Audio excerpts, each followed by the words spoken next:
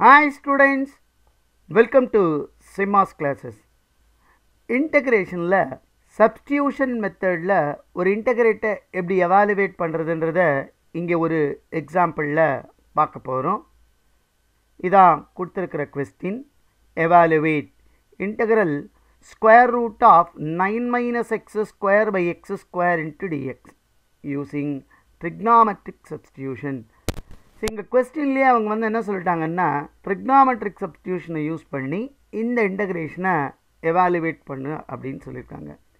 இது எப்படி போடுறதுன்னு இப்போ நம்ம பார்ப்போமா. கொடுத்துருக்கிற இன்டகிரேஷனை ஐன்னு எடுத்துக்கிறேன். So I is equal to integral square root of 9 minus X square by X square into dx. இப்போ இந்த மாதிரி சப்ஸ்டியூஷன் மெத்தடை அப்ரோச் பண்ணுறதுக்கு காரணமே என்னென்னா இதை இப்போது அப்படியே இருக்கும் பொழுது நம்மளால் டைரெக்டாக இன்டகிரேட் பண்ண முடியாது. ஸோ இதை நம்ம வந்து இன்டகிரேஷன் பண்ணுறதுக்கு ஏற்ற மாதிரி இந்த இன்டகிரல் ஃபங்க்ஷனை மாற்றணும். அதுக்கு முதல்ல இந்த ஸ்கொயர் ரூட்டை ரிமூவ் பண்ணணும். இந்த ஸ்கொயர் ரூட்டை ரிமூவ் பண்ணோன்னா இங்கே மைனஸில் வந்து எக்ஸ் ஸ்கொயர் இருக்குது. ட்ரிக்னாமெட்ரிக் சப்ஸ்டியூஷன் வேறு சொல்லியிருக்காங்க. நமக்கு தெரியும் sine square theta plus cos square theta equal to 1. அதனால் நான் வந்து என்ன பண்ணுறேன்னா எக்ஸுக்கு 3 sin தீட்டான்னு சப்ஸ்டியூட் பண்ணுறேன்.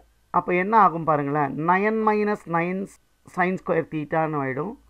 9 வெளியே எடுத்துட்டா இது வந்து 1 மைனஸ் sin ஸ்கொயர் தீட்டான்னு ஆகும். ஸோ இந்த ஸ்கொயர் ரூட்டை ஈஸியாக ரிமூவ் பண்ணிடலாம். So put X is equal to 3 sin theta. அப்போ நான் டிஎக்ஸ் என்னன்றதை சொல்லி ஆகணும். இப்போ இதை டிஃப்ரென்ஷியேட் பண்ணுவோம்.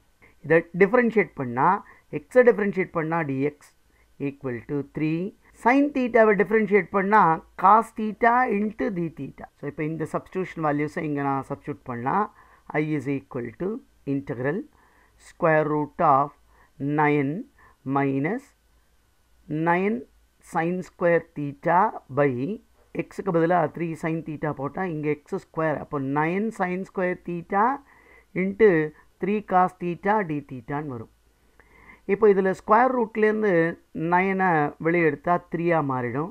இங்கே ஒரு 3 இருக்குது. அப்போ 3 3s are 9 into square root of 1 minus sine square theta by 9 sin square theta into cos theta D theta. இப்போ இந்த 9 9 கேன்சல் பண்ணிக்கிறேன். Root of 1 minus sine square theta வந்து காஸ் தீட்டான்னு வரும். இங்கே ஒரு காஸ் தீட்டா இருக்குது. அதனால் இது எப்படி மாறிடும், cos square theta by sin square theta into D தீட்டான்னு வரும். இப்போ இதை இன்டகிரேட் பண்ணணும். இதை இன்டகிரேட் பண்ணுறதுக்கு நான் காஸ் ஸ்கொயர் தீட்டாவை 1 மைனஸ் சைன் ஸ்கொயர் தீட்டான்னு எழுதிக்கிறேன் by sin square theta into D theta.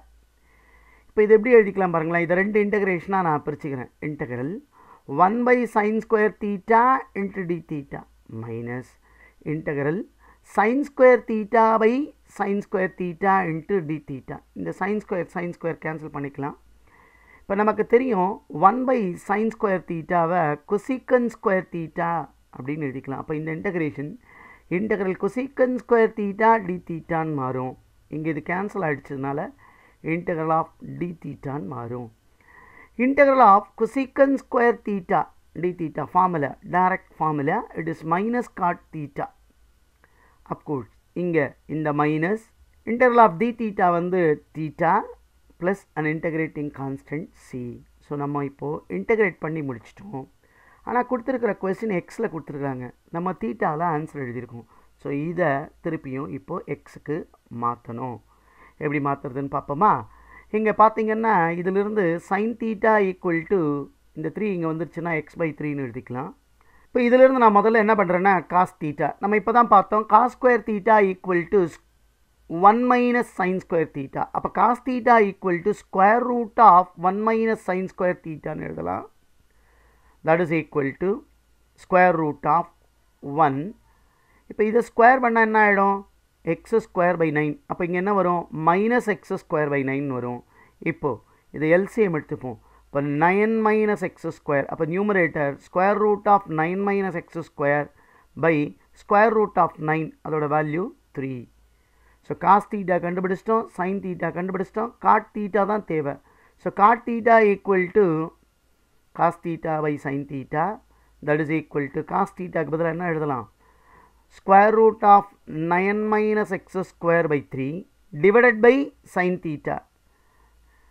sin theta வந்து x by 3. அப்போ 1 by sin theta என்ன மாறிடும்? 3 by xன்னு மாறிடும். ஸோ இப்போ இந்த 3க்கு 3 கேன்சல் பண்ணிட்டா cot theta is equal to root of 9 minus x square by x. இப்போ இதை நம்ம இங்கே சப்ஸ்டியூட் பண்ணால் I is equal to minus square root of 9 minus x square by x minus தீட்டாவோட வேல்யூவை இதிலிருந்து கண்டுபிடிக்கலாம். theta equal to sin inverse of x by 3 plus integrating constant. இதான் கொடுத்துருக்கிற ப்ராப்ளத்துக்கான ஆன்சர். இதே மாதிரி மற்ற ப்ராப்ளத்தை பார்க்குறதுக்கு சேனலை சப்ஸ்கிரைப் பண்ணி வாட்ச் பண்ணுங்கள். தேங்க்யூ ஃபார் வாட்சிங்.